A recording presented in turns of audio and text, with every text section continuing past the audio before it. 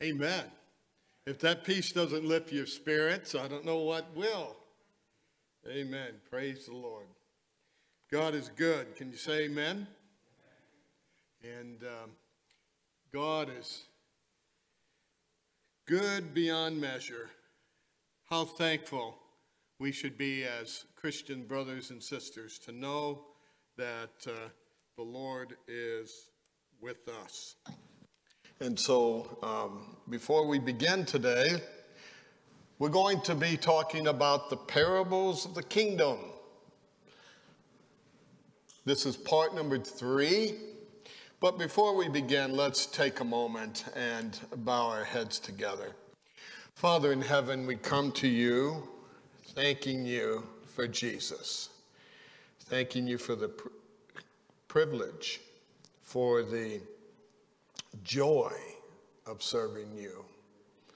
And Lord, we ask that as we look at this next parable, the parable of the wheat and the tares, or the parable of the wheat and the weeds, help us, Lord. Help us to understand what you're telling us. Help us to apply the lessons of this parable to our lives. And Lord, send your Holy Spirit to each one. First of all, to the speaker, Lord. I want to speak your words, not mine. And secondly, to those who are listening and those who are watching. And Lord, we ask that your Holy Spirit would fill all of us just today, right now. And we ask these things in the name of your Son, Jesus. Amen. The parables of the kingdom. Jesus used parables as examples of his kingdom. And this is part 3, the parables of the kingdom. And we're going to look at a very, very important parable, the parable of the wheat and the tares. And this parable is the parable that Jesus explained the most. This is the most commented on parable that Jesus talked about.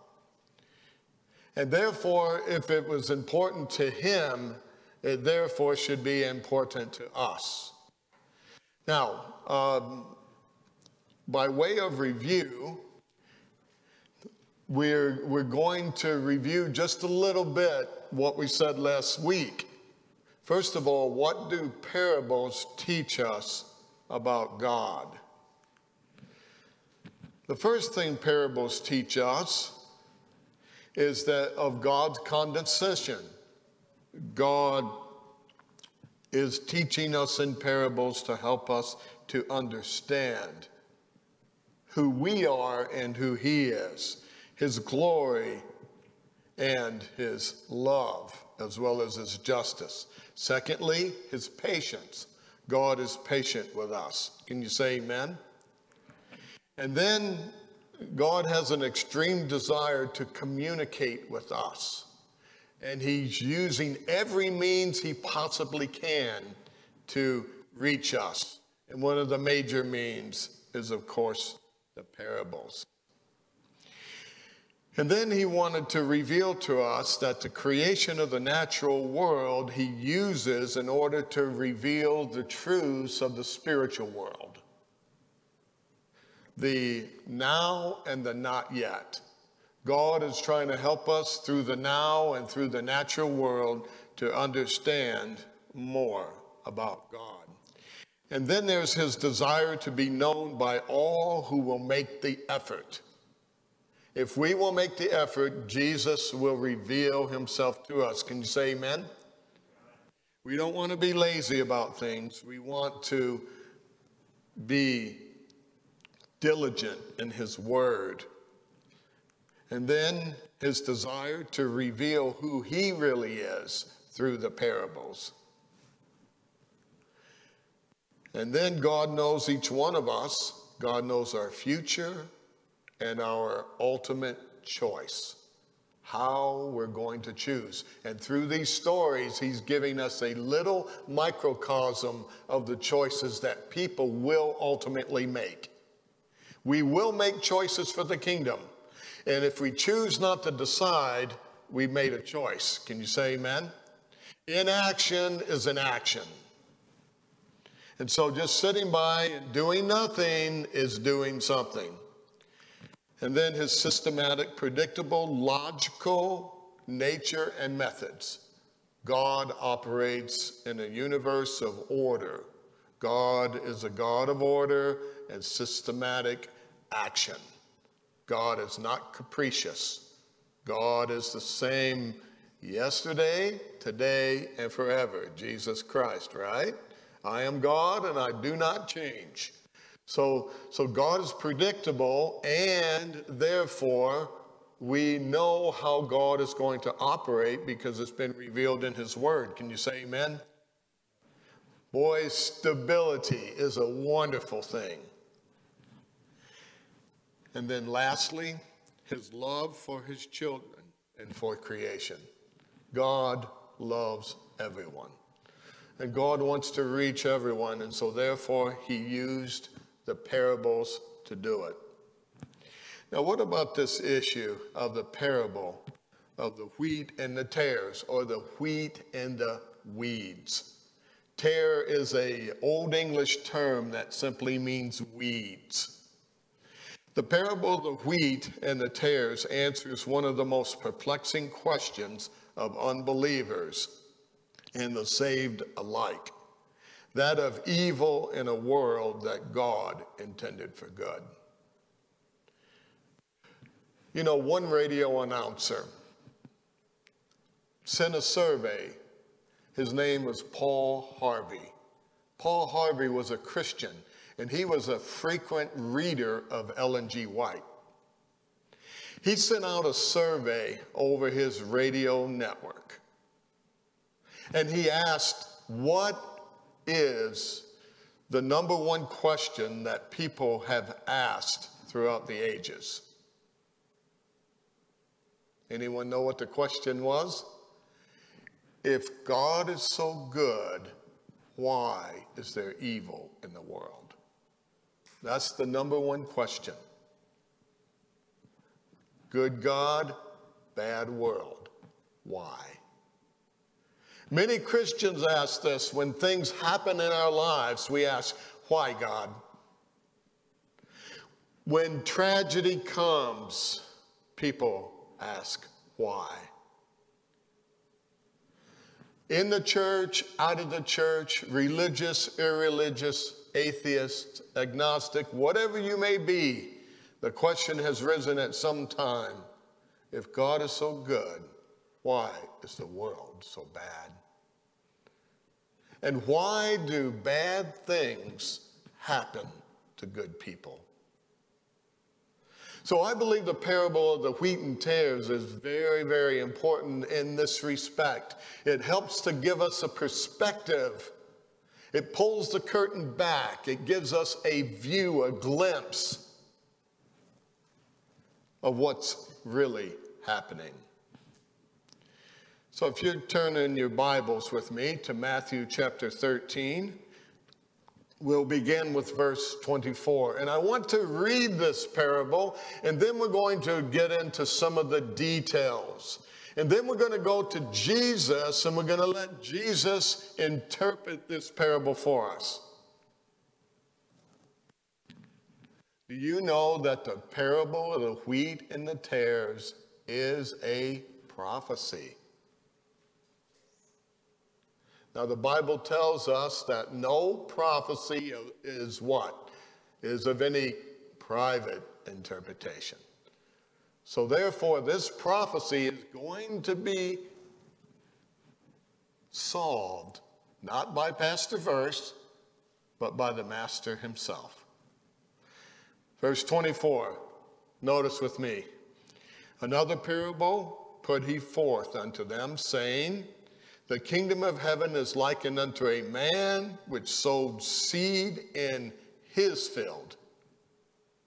His field. Singular possessive pronoun, his field. But while men slept, his enemy came and sowed tares or weeds among the wheat and went his way. But when the blade was sprung up and brought forth fruit, then appeared the tares or the weeds also. How many here have gardened? If you've gardened, raise your hand. Now, when you garden, it's a lot of work, isn't it? Oh, man. I decided one year I was going to garden. Man, I got out there. It was July. It was hot. Oh, man, was it hot. And the garden was probably 500 feet from the house, because you want the garden away so that you can have that divided area so that animals or whatever don't get into your garden. And just getting water out there was a chore, because I had to string a hose and all of that, and so on and so forth. So there's a lot of work and effort that's put into the harvest, right? And so Jesus is telling the story to help us to understand what effort he is putting into this world. Can you say amen? Jesus is invested. Are you invested? Jesus. So he plants all these good seeds, and then all of a sudden, these nasty weeds get into the field.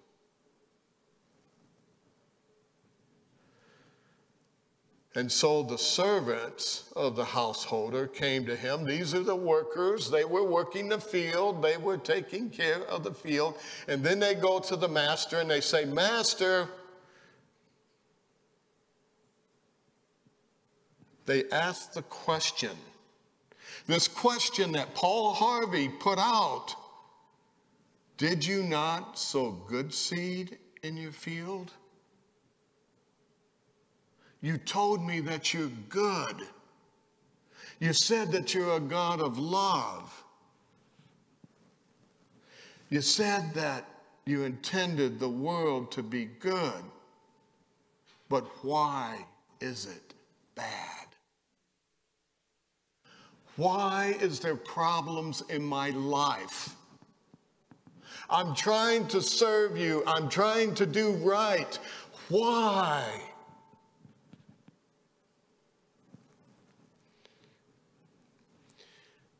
Anyone here have little grandchildren or children?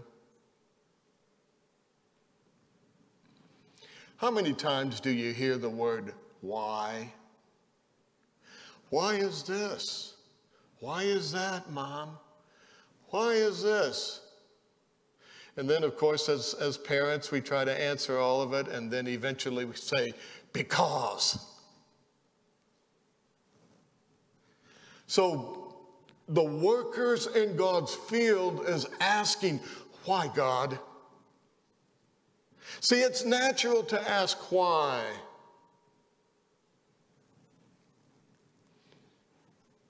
And when my children were growing up, I never tried to stifle their questions. Sometimes they would drive me crazy. You know what I'm talking about. Well, why is this? Why is that? God is going to answer that question for us. God is going to tell us. He's going to tell us in his word. Jesus is going to tell us why things are the way they are.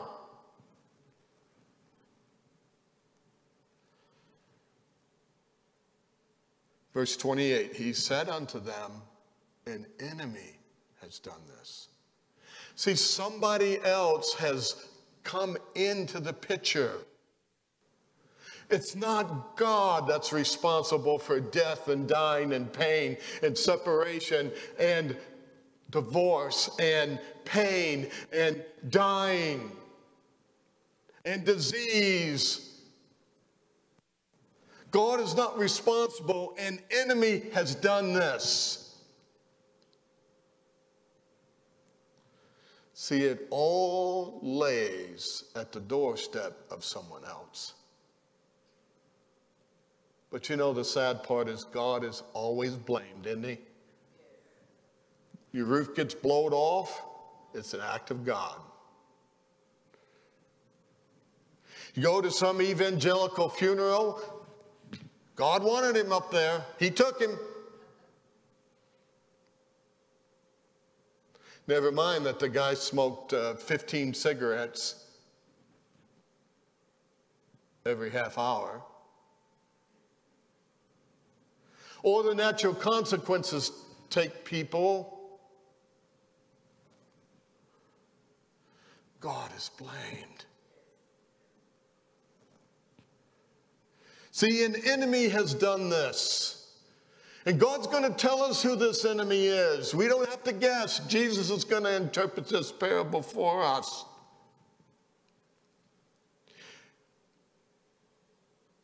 The servant said unto him, will you that we go and gather them up?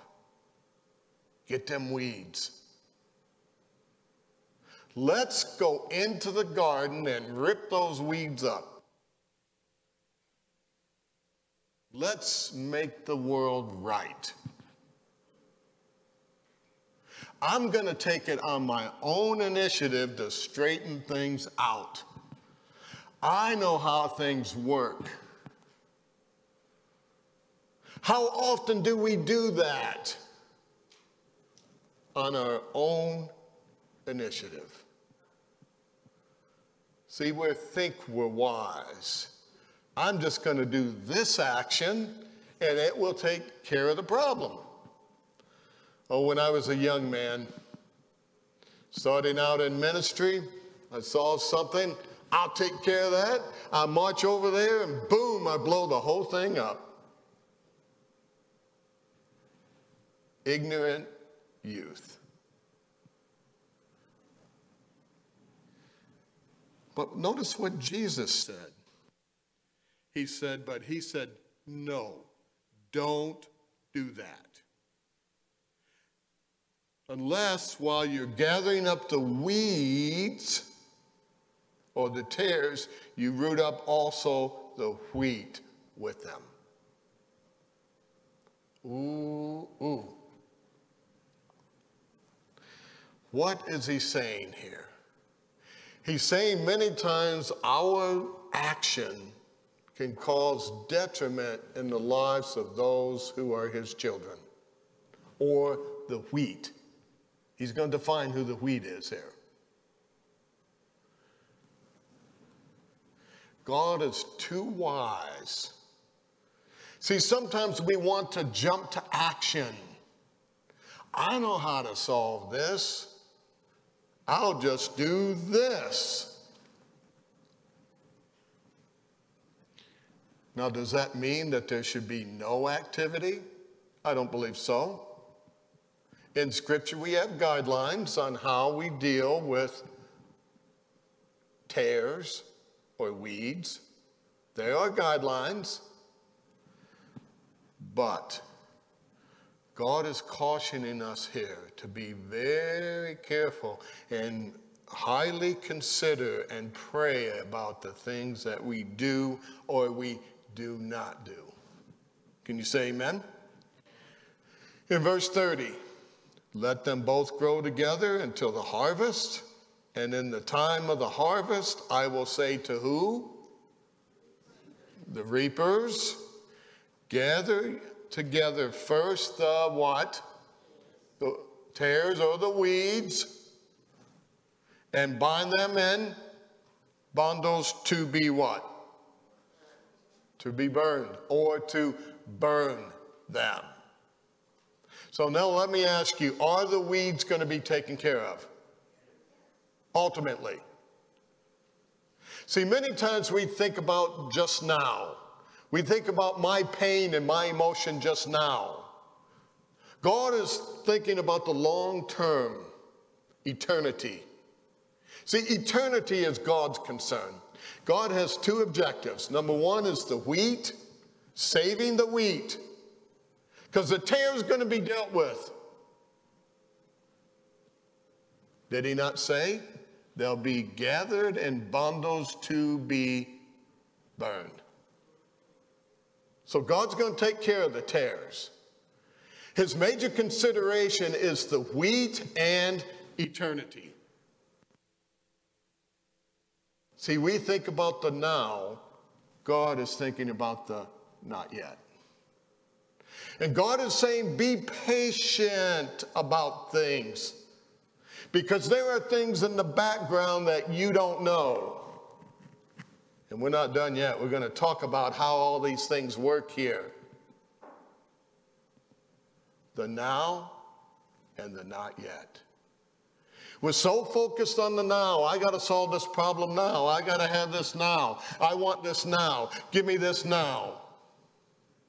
And God is saying, be patient. The Bible says, like the farmer waits for the precious fruit of the ground. He says, wait. Take a break. See, inactivity does not necessarily mean neglect. There are things that happen in our lives, and there are circumstances so complicated that only God can solve the problem. And by my meddling and getting in the middle of it, I make it even worse. And I cause pain and suffering. Or maybe I judge people and say they should be doing this, they should be doing that, they should be doing this, when we don't know.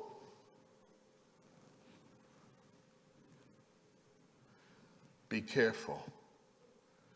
Be careful how we deal with people.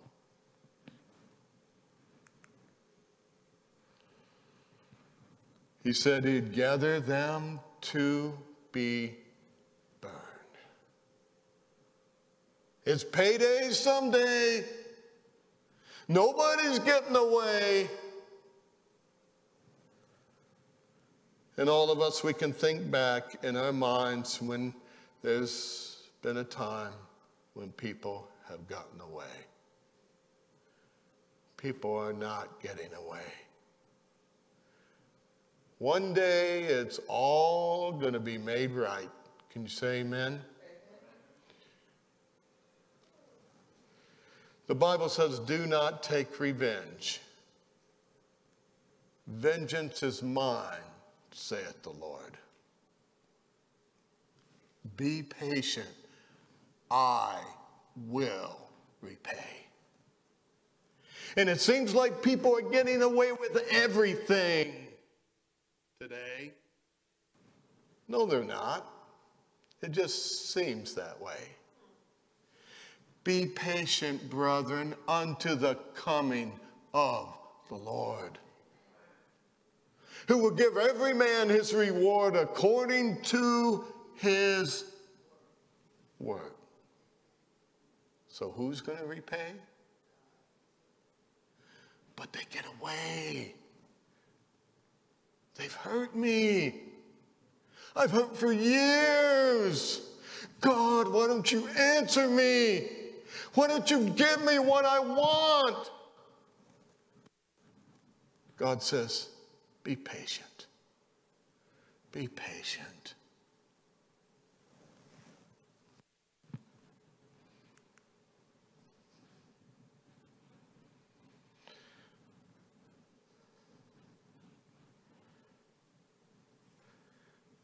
Now, Jesus is going to define this parable for us. But I want to talk with you about the weed. The weed that is spoken of here was what is known today as the bearded darnel, or the false wheat. And that when the darnel is starting to grow, it looks just like wheat. Here is a picture You can see here the actual wheat, and you can see the darnel. Can you tell the difference? See, but the grain of the darnel, unfortunately, even though it looks just like wheat, it's actually poisonous. William Barclay, in his commentary, put it this way. It says that it causes dizziness and sickness and is narcotic in its effect. And even a small amount has a bitter and unpleasant taste. And this darnel looks just like wheat until the harvest. It grows bigger and taller than regular wheat. See, the weeds always stick out.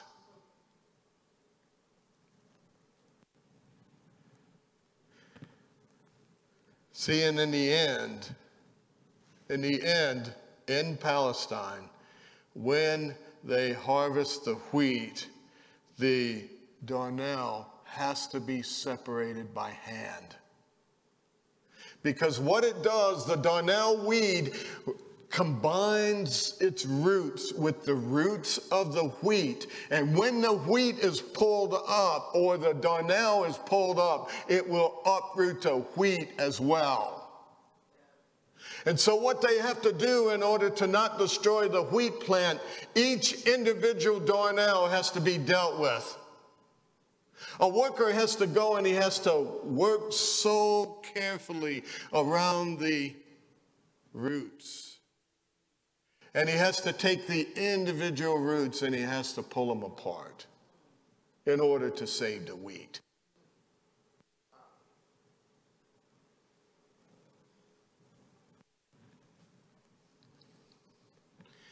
See, it's not so easy, is it? See, we think we know, but we don't know. We don't know what's going on in people's lives. We're not mind readers. Now again, we're not talking about inaction here. And later on, we're going to talk about how do we deal. How do we work with people that have gone astray? The Bible tells us. So the darnel. Now let's go back to verse 36. Jesus is going to interpret this parable for us. Notice with me. Then Jesus sent the multitude away. This is 36 of Matthew chapter 13. And went into the house, and his disciples came unto him, saying, Declare unto us the parable of the tares of the field. Notice what they mentioned. They said the tares of the field. So they were interested in the weeds. Have you heard the expression, getting off in the weeds? See, it's human nature to want to correct everything. It's human nature to put things in order, to do things right. And we should. Don't misunderstand. The Lord is a God of order and of structure. I believe that. I know that. I've learned that. But also God is a God of patience and of love and of deference. So he answered. Who's he? Who's he? Who answered? Jesus. We're talking about Jesus now. We are not interpreting this parable. Jesus is interpreting it because I'm giving you the interpretation right now. He answered and said unto them, He that sowed the good seed is what? Son of Man. Okay? So who sows the good seed? Jesus, the Word of God. And of course, throughout the scripture, the Word of God is compared to seed. We just looked at the previous parable, right? So God is sending forth his word, his three angels' message, his everlasting gospel to the world. That's what the Bible's saying. So God intended the world to be good. Can you say amen? God did not want the circumstances that we have today. He answered and said unto them, he that sowed the good seed is the Son of Man, Jesus. Verse 38. The field is what? The world. How many fields are there here? Is there two? One field. The field is the world. So, the field is the world. Matthew 28:19, go ye into all the world. Everywhere the word of God is to go, and the church is to do that, right? Acts of the Apostles, page 9. The church is God's appointed agency for the salvation of men, right? Organized for service to bring the gospel to the world. The world.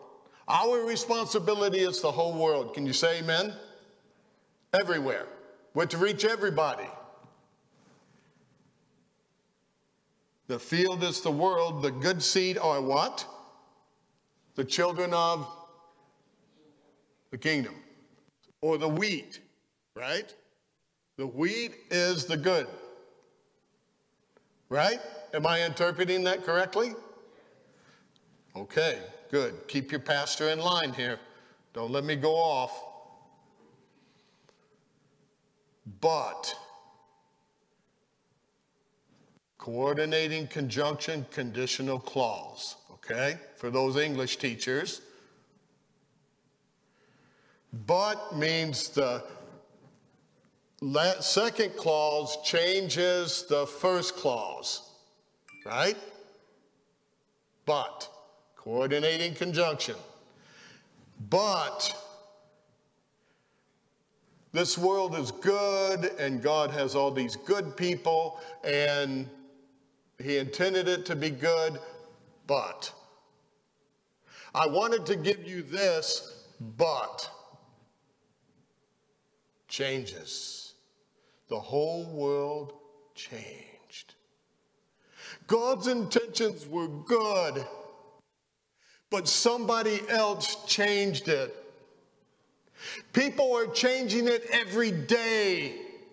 What God intended for good, the devil is working for the bad. And men are working for the bad. And men are choosing the bad. And women are choosing the bad.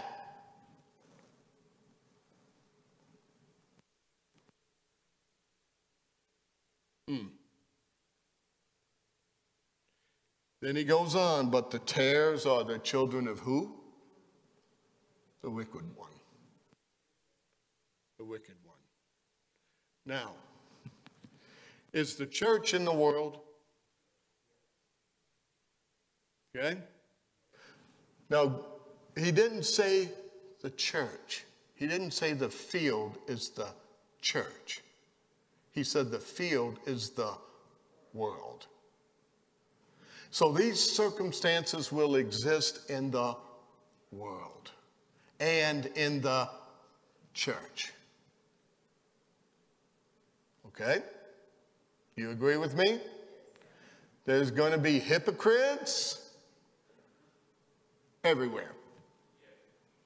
There's hypocrites in business. There's hypocrites in industry.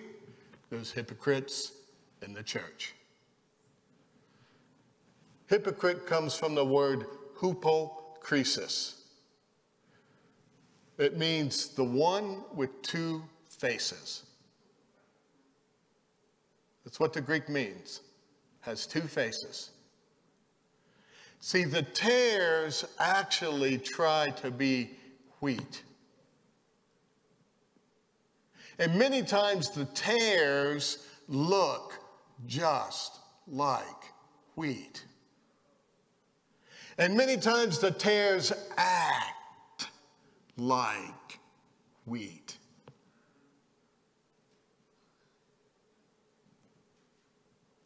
As a pastor, as elder, you have to be very careful.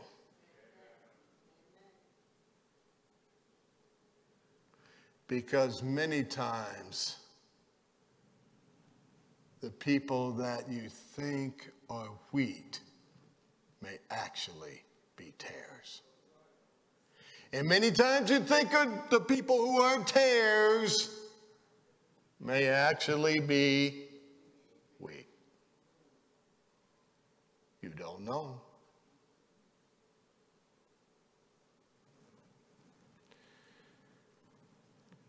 Why is Jesus telling us this? He's trying to help us to understand that it's his kingdom, not ours. This church does not belong to Pastor Verse. It doesn't belong to the elders.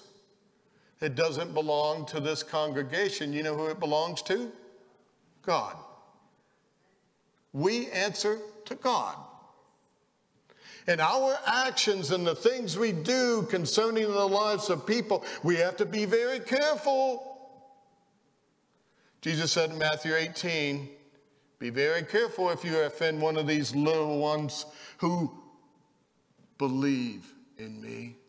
It's better that a mulos lithos or a millstone be put around your neck and you be cast into the sea.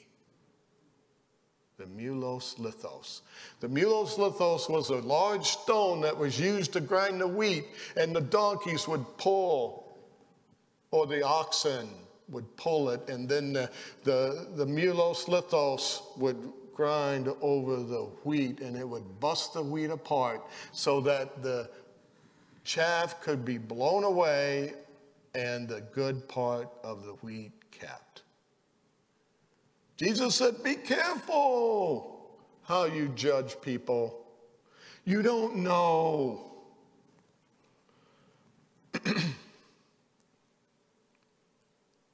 So what about it, God? When is something ever going to happen? Notice with me. In verse 39. The enemy that sold them is what? Who is it? So who's responsible for death and dying and pain and disease and all that? The devil. The devil. The opposer. The one who ruined everything. The one who is ruining people's lives today. If not by his direct action or the actions of demons, but by the choices of men. The choices we make in our life determine whether the devil's active or inactive. And then sometimes even when we want to do everything we know to do, the devil's still active. Who is it? The enemy that sold them is who? Is my brother-in-law? It's the devil. We wrestle not against flesh and blood, but of principalities and powers in high places. So my mother-in-law is not necessarily the problem. Or my ex-husband is not the problem.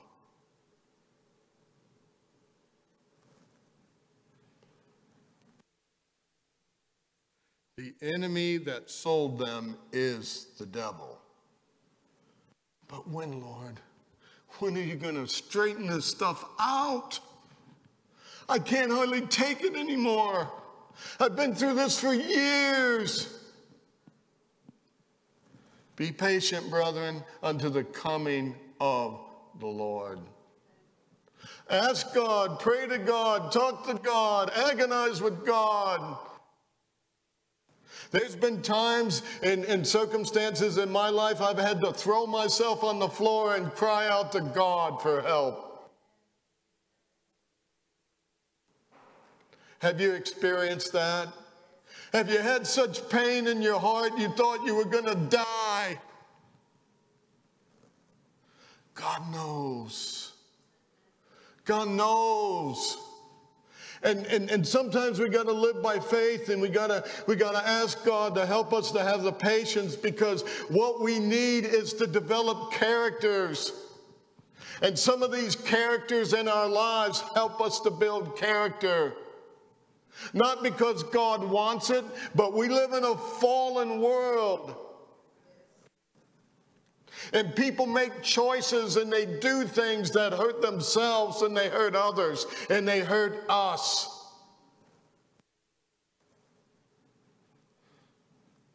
The harvest is the end of the world. Oh, but we say, God, I can't wait.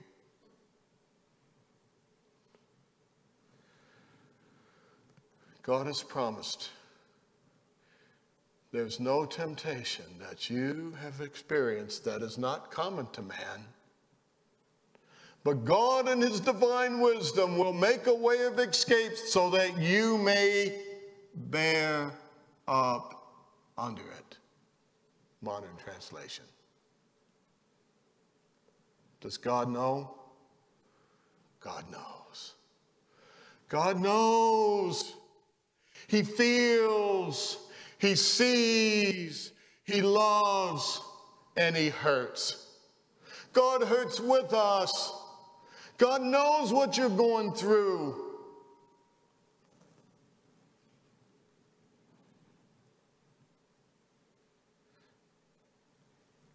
So when, Lord? When will it happen? Now, does God always wait forever? No. God's divine hand moves every day. Why does he not move in my circumstance or your circumstance? I don't know. But God does. That's why we trust him. That's why we pray to him. That's why we put our lives into his hands, because he can be trusted. The Bible says God is not a man that he should lie. God doesn't lie to us. God tells us the truth. And most of the time we don't even want to hear the truth. Heard the old expression, truth hurts. And honestly, if we looked at our lives, there's a lot of mistakes that we've made. But God is ever so loving and ever so forgiving.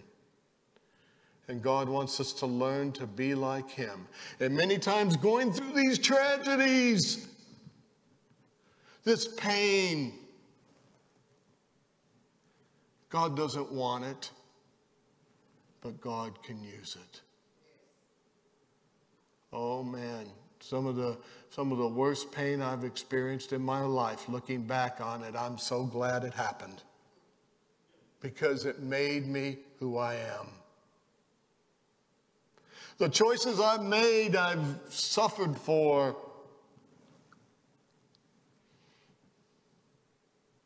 See, tribulation worketh patience, the Bible says. So therefore, what does he say? The harvest is the end of the world, and the reapers are who? Who's going to do the reaping? Is it the elders? Is the elders going to do the reaping? Is sister so-and-so going to do the reaping? Is brother so-and-so? Is the family that controls the church going to do it? No, the angels are going to do it. Let's get perspective here. We don't own anything. We are stewards. We are God's good stewards, and God in his good time will reveal. And we're going to talk about how do we know God's leading in our lives. There are some indicators. How do we know when we're to move as a church body? God will show us. There are ways in which the church should operate. There is gospel order. We're not talking about that. We're talking about having the individual patience that God wants us to have. Can you say amen? Man, there's things that have come out of my mouth that I regret. Now, if you've had things come out of your mouth that you've regretted, can you raise your hand, please? Okay, come on, be honest. Raise them hands up. See, we need to have patience. Patience is a virtue. So, who's going to be the reapers? The angels. As therefore the tares are what? Gathered and burned in the fire, so shall it be when you die. No. When is it? In the end of this world. There's no false doctrine of the immortality of the soul. Everybody gets payment at the same time. The harvest is the end of the world. That's what the Bible teaches. So when is everything going to be made right? The end of the world. That's what the Bible teaches. Be patient, brethren. So how's he going to do it? Notice with me. Verse 41. The Son of Man shall send forth who? His angels. Who's going to go? Is it going to be the saints? No, the angels. The angels, and they shall do what? Gather out of what? Whose kingdom? So is there people that are in his kingdom that are offensive? Ooh. So are there people in the church that are doing dirt?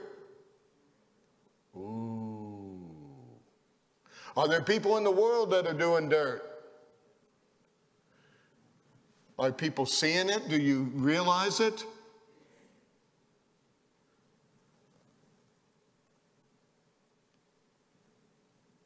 The church is not a mausoleum for saints, but a hospital for sinners. The church is the place where people come to God. The church is the place where people who have imperfections come and find Christ. The church is the place where people who are weak come to be strong. The church is the place where people who don't know can learn. The church is the place where people that do wrong can learn to do right. He should know better. I had one elder come to me in one of my churches and he said, Pastor Verse, you know what? I said, what?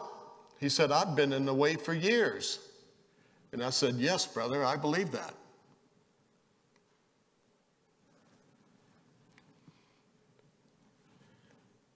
Should we expect people to know?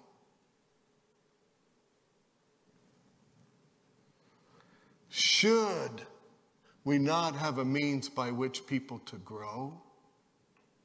Should the church not have a way in which to help people to learn of Christ? Should the church not be the place where the desperate sinner can come and find Jesus? Should the church not be the place to where people can be comforted and to know that God will hear them?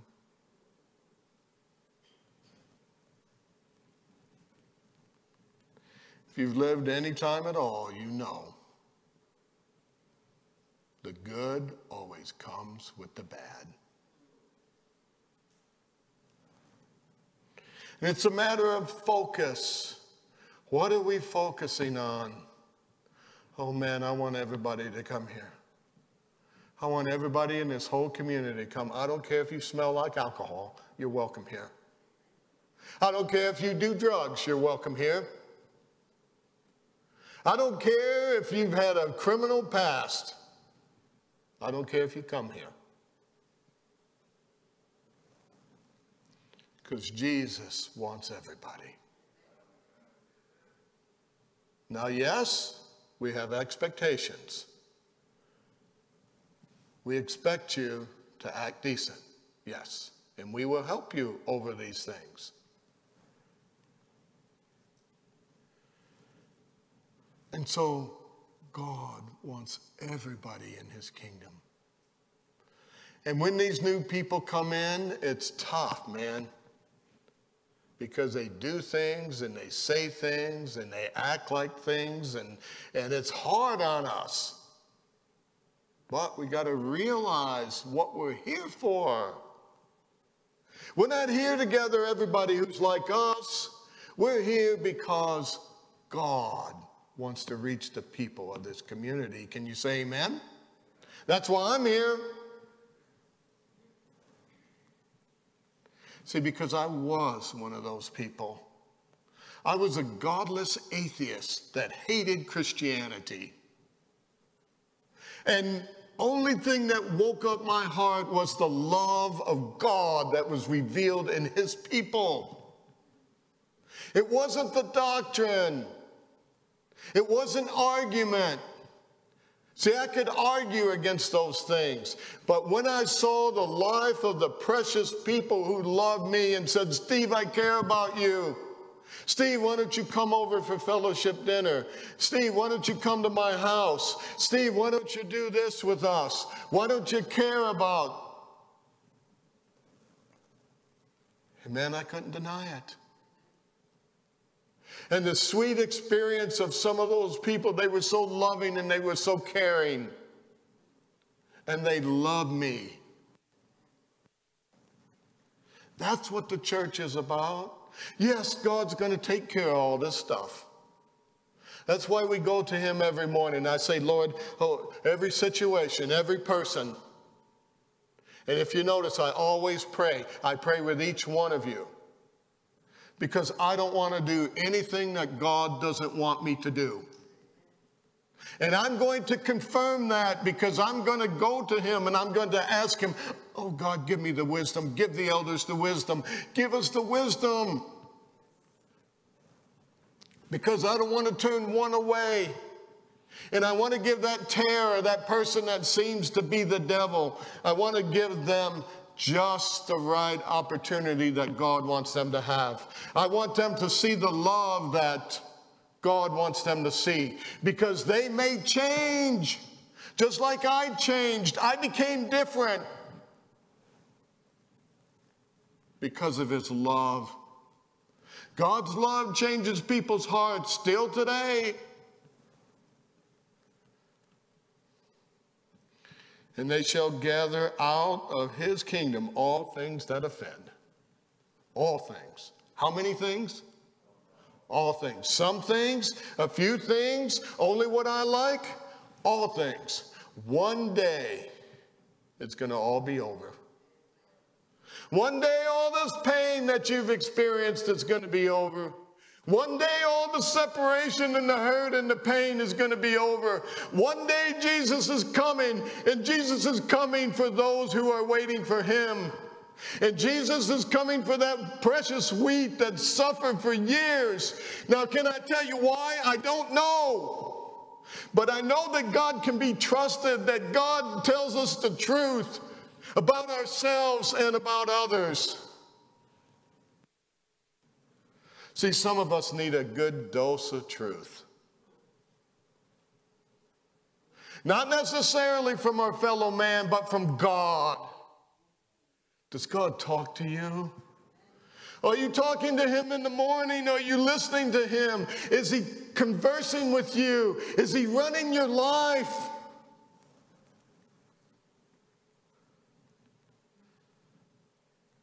See, he loves the precious fruit of the ground. But you know, He also loves the weeds. See, at one point, I was a weed. I was a weed that was going to be pulled up by the roots. I was a weed that would have been discarded and thrown on the pile, on the compost pile. I was a weed that would have been burned. But God's patience and his love and the patience and love of his saints redeemed the sinner. Oh man, are you redeemed? Did God redeem you? Think back. How did I used to be? And then look over at that saint next to you, that saint in front of you. And sometimes even look at that saint that you're in conflict with. Look at that brother-in-law. Look at that wife. Look at that husband. Look at that cousin. Look at that enemy. Can God do for them what he did for you? Is it possible? Is it possible you may be the agent that God may use to pluck that brand from the fire? Is it possible? I don't know. Only God knows. See, the Son of Man shall send forth his angels, and they shall gather out of his kingdom all things that offend. See, one day the church is going to be cleaned up. So you better be careful about cleaning the church. Because maybe we may be one of the ones cleaned up or wiped out or bundled to be burned. Be careful.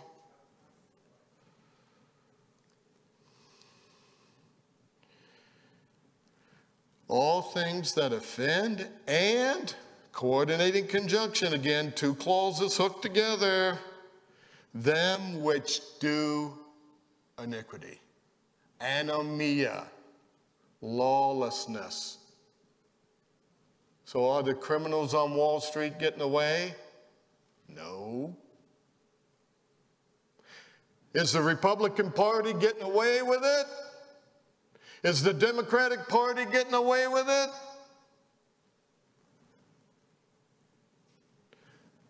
Nobody's getting away. One day, it's all going to be taken care of. Can you say amen? We don't have to worry. God's going to take care of it. And when God does things in his way, it's always the best way. Can you say amen? Have you experienced that in your life when you waited on God and you let God deal with things? Has it been better? Amen.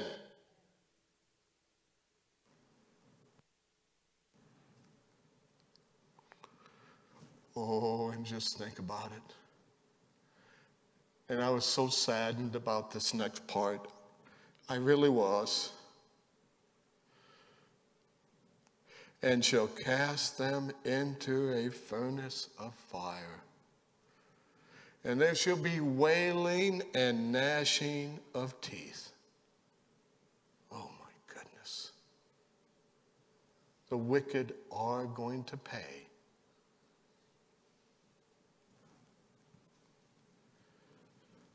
That person that we hate is going to pay.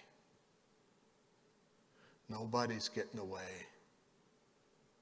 God extends forgiveness to the whole world.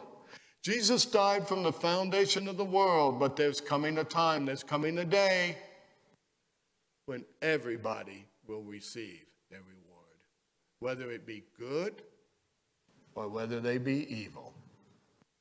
That's what the Bible promises.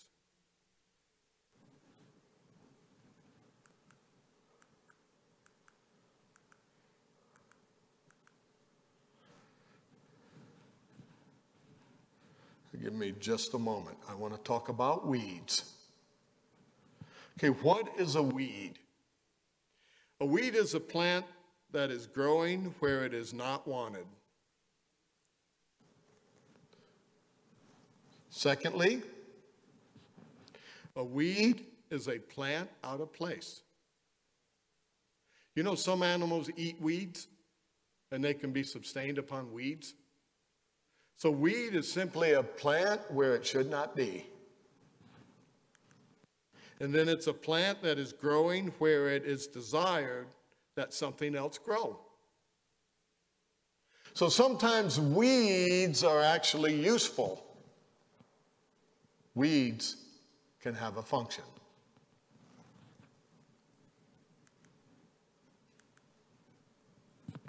And then these plants with harmful or objectionable habits.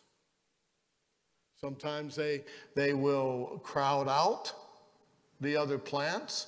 Sometimes they will inject poisons in the ground that will destroy the other crop.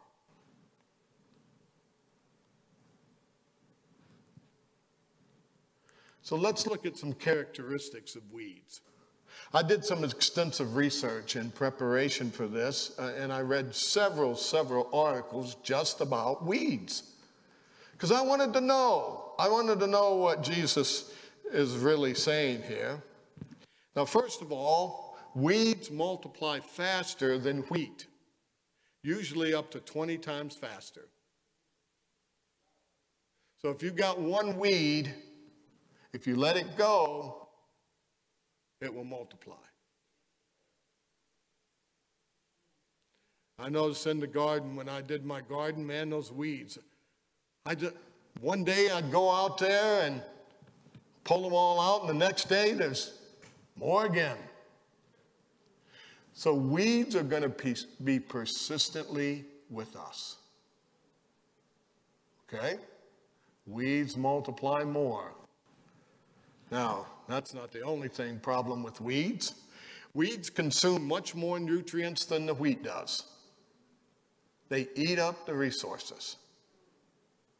Now, those who are pastors and elders, you know what I'm talking about. A weed can start a controversy in the church and just suck up all the resources. They can eat up the pastor's time. They can eat up the elder's time. I'm talking plain now.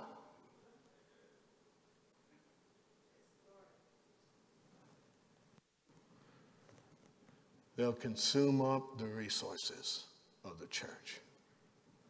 Now, balance that with what Jesus said now. Weeds are more resistant to ill effects than wheat. The things that would kill the wheat don't kill the weeds. Now they have a pesticide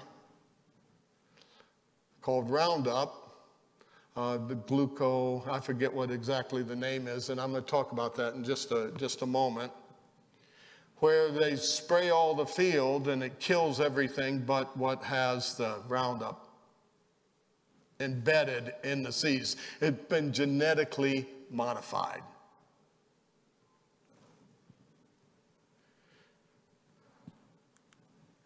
Weeds, if left unchecked, will destroy much of the crop. So weeds have to be dealt with. The issue isn't should weeds be dealt with. The issue is who deals with the weeds. Okay? And I've seen it. I'm going to be totally honest with you. I've seen it where that if circumstances get so bad, but if God's people are praying, God will move his divine hand to deal with issues. So God's in control of his church. Don't you worry about that. God's going to take action when it's time to take action, and he'll show the leadership how to do it. Can you say amen?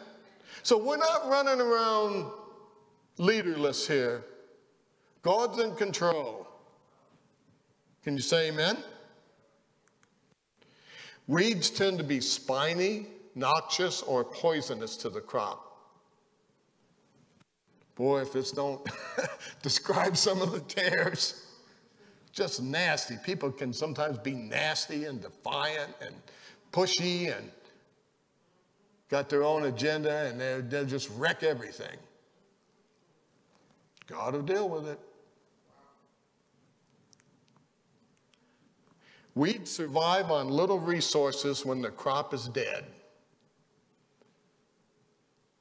Have you noticed that? Have you seen churches that have gone down and then all's left is the weeds? Weeds hang on, man.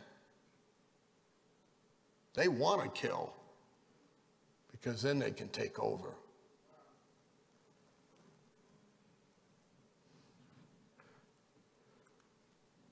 Weeds will only grow in good soil. If soil goes bad, guess what? Weed doesn't grow. It only grows in good soil. So in other words, the devil is going to try to plant weeds in our good soil. And by the bare fact that we have weeds, do we have weeds? Do we have weeds? Yes, we do. Weeds are going to be with us till when? Till the end of the world, okay? Now, I'm not judging anybody. I'm simply saying that the concept of the weed is with us. So we have to understand how things work. We have to understand how we go to God about weeds in our personal lives and in our corporate church life. Can you say amen? Weeds will only grow in good soil. Now, how many have heard of Monsanto?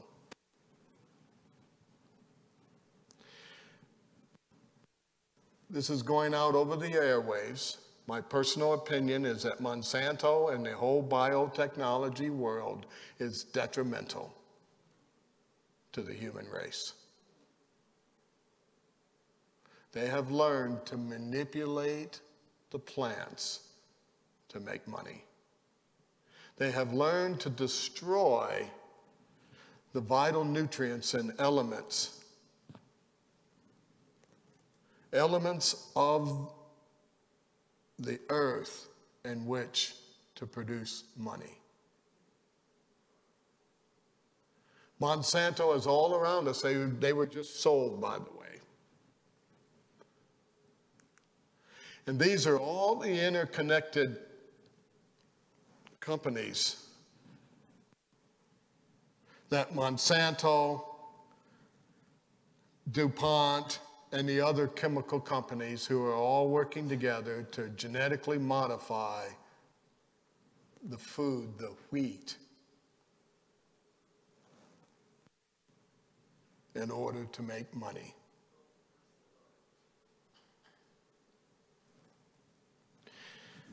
See, Monsanto and all the rest are attempting to kill the weeds. And all they're ending up doing is killing everybody. Be careful about the weeds. We make such snap judgments. Just get the weeds. See, it's not that easy. It's not that easy. Now, why? Why does God allow the weeds to apparently grow uninhibited and destroy the good name and reputation of the church? Why? Why does a good God allow evil to exist in his church? Have you asked that question?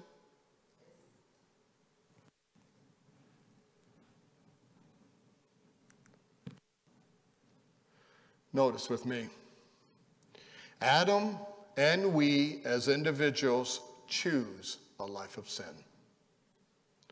Number one, we choose to have weeds in our lives because of what we do.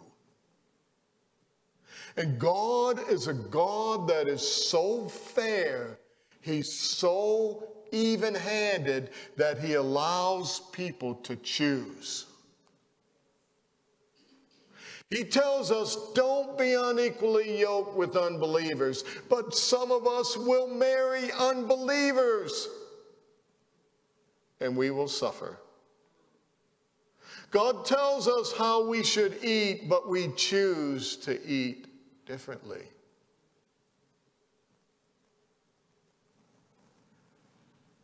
Our choice. We choose the wrong. And God will never violate our freedom to choose. Can you say amen? You know, just think about it. Even when we're sinning, God continues to let our hearts beat. God could stop it.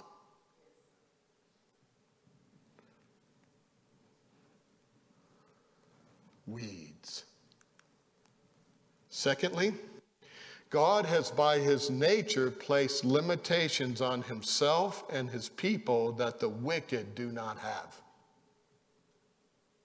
See, God only fights fair. God operates within the principles of integrity. The wicked do not. Christians in principle act in principle. Unbelievers and apostates do not. And so God and the church has to deal with all this underhanded nonsense that sometimes goes on. People don't fight fair. I'm being plain now. In dealing with the wicked, some of the saved would be lost. God does not want to lose a single soul. Can you say amen? Oh man, God says, I'm going to put up with a lot of nonsense in order to have my people saved.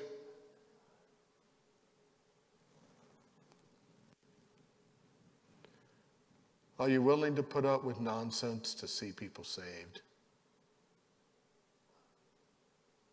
Oh man, it's starting to get hot in here, isn't it? See, God doesn't want anyone to be lost. And so therefore, by the fact that we live in an evil world, God has to put up with nonsense. But one day, it's all going to end. Can you say amen? It's not going to be like this forever. Jesus is coming again.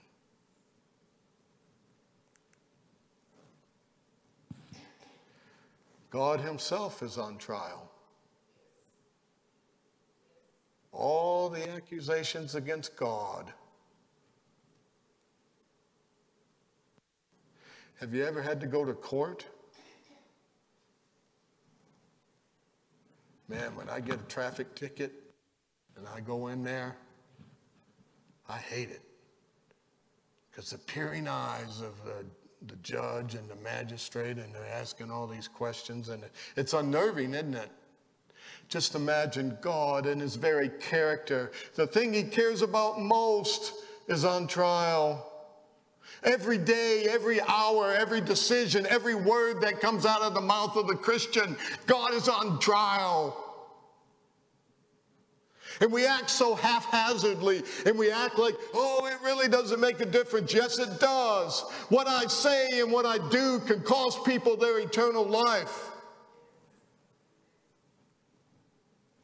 I'm talking to me. Remember, the Lord dealt with me before he dealt with you here. As I found these things, I had to go, man. I had to go and I had to think about it. Oh God, help me. Help me not be wrong with anybody. Help me to do the right thing, Lord. Please help me. Help me. Saying God's not only on trial, his people are on trial.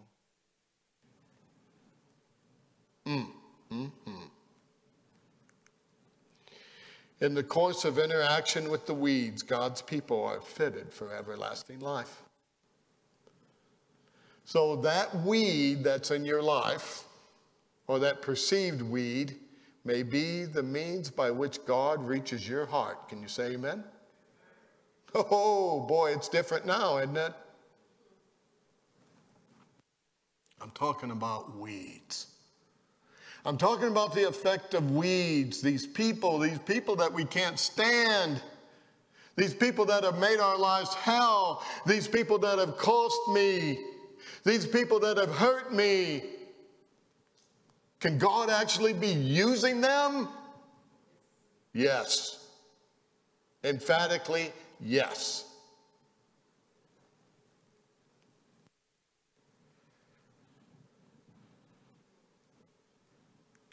Finally, God will deal with all sin and sinners. Fear not, little flock. It's your Father's pleasure to give you the kingdom. Oh, his kingdom's coming.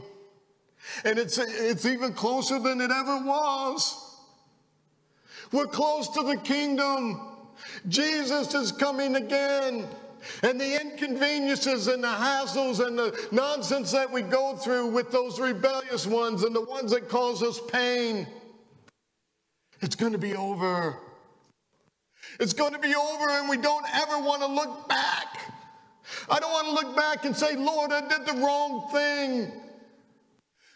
Why couldn't I be more patient? And when we stand on the sea of glass, some of those ones that we hated so bad will either be there or not be there.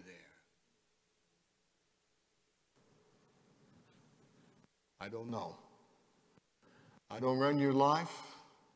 I don't want to. I don't want to tell you what to do, but I know that if we trust God, that everything's going to work out. Can you say amen?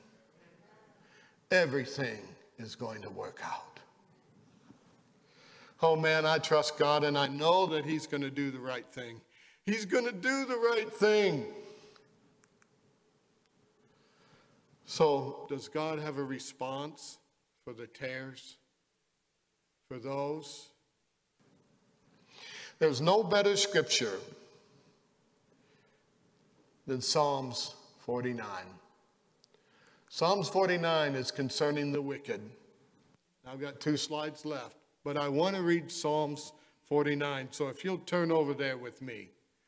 I believe this is God's answer for the wheat and the tares. And this is God's word that's speaking to us. Psalm 49, verse 1, hear this, all ye people. Give ear, all inhabitants of the world, both low and high, both rich and poor, together. My mouth shall speak of wisdom, and the meditation of my heart shall be understanding. I will incline my ear to a parable. I will open my dark sayings upon the harp. Wherefore should I fear in the days of evil, when the iniquity of my heels shall surround me?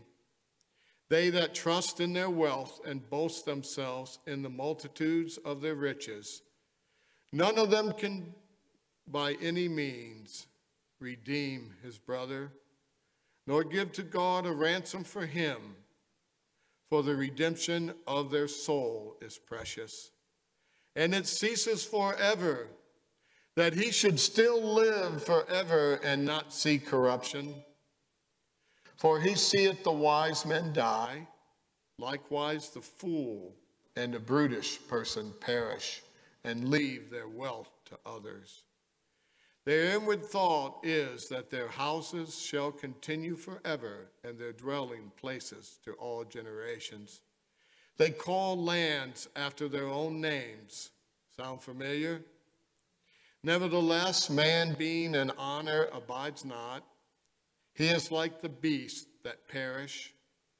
This their way is their folly, yet their prosperity approve their sayings.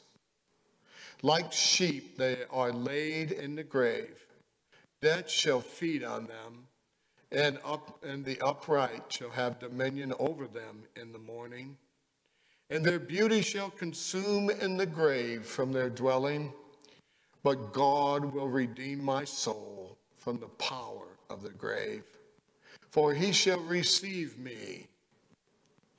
Be thou not afraid when one is made rich, when the glory of his house is increased. For when he dies, he shall carry nothing away. His glory shall not descend after him. Though while he lived, he blessed his soul, and men praised him. When thou doest well to thyself, he shall go to the generation of his fathers. They shall never see light. Man that is in honor and understands not is like the beasts that perish. So what's the fate of the wicked? The fate of the wicked is the last thing. The fate of the wicked is grave. The fate of the wicked is not everlasting life. So can we hold on? Can we hold on, Christian? Can you wait? Can you talk to God about the problems and the trials that you have and let him take care of your life? God will take care of the wicked, just as he will take care of the righteous.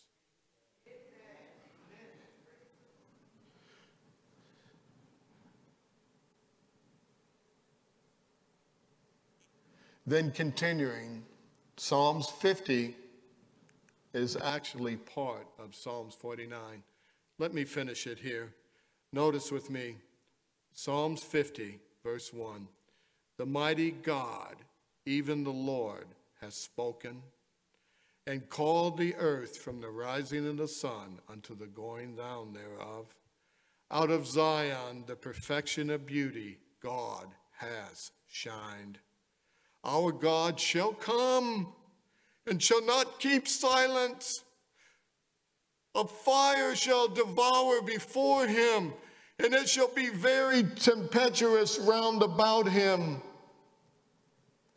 And he shall call to the heavens from above, and to the earth, that he may judge his people. Gather my saints together unto me, he says, those who have made a covenant with me by sacrifice. Oh, it's coming, folks. God's kingdom is coming. The King is coming. This is our God. We have waited for him. He will save us. So which are you? Who are you? Are you the wheat that's going to be gathered in to the barn of the Savior, to his everlasting kingdom, the kingdom that will never end? Or are you a tare whose life will be like a vapor that will be consumed with the fire of eternity? Let us pray. Father in heaven, we thank you for the parable of the wheat and the tares. Oh God, be with us. Help us to transcend this world. Help us to transcend the personal hurts that we have in our lives. Help us to turn on our love for those who even hate us. Oh God, give us the supernatural presence of your Spirit. Oh God, we don't have the ability. We feel so bad. We've been hurt, Lord. It's been unjust. It's not been right. But help us. Help us, Lord. Help us to be ready for your kingdom. And Lord, maybe there's that one right now. Maybe there's someone that's been a tear in your life. Maybe there's been that someone that's made it hell for you. Maybe there's that one that you have such bad relationship with that it bothers you every day. Oh God, take those feelings away. Lord, send your Spirit. Send your Spirit into our lives and forgive us, Lord. Forgive me. And Lord, you promised in 1 John 1:9, if we confess our sins, you're faithful and just to forgive us and to cleanse us from all unrighteousness. But Lord, they're getting away. No, they're not. They won't have eternity. They won't be there with you for eternity. They won't be in the gates and in the place of heaven. They won't inhabit the earth. Everyone will pay. So Lord, give us that love that only you can give. And Lord, take away that pain as only you can take. And bless us, Lord. And Lord, just now we ask you to forgive us of our wrongs. Take the wrong actions and the wrong thoughts and the wrong deeds that I've done and cast them into that sea of forgetfulness. So Lord, thank you. Thank you, Lord, you've forgiven me by faith, not because circumstances have changed, not because things are necessarily different, but because you've said so. And Lord, we can be free. We can be free just now from the guilt of the past and from the problems of the past. So bless us to this end, Lord. Give us a new heart, we pray in Jesus' name. May God bless you, and may God keep you, and cause his face to shine upon you and to give you peace. God bless you.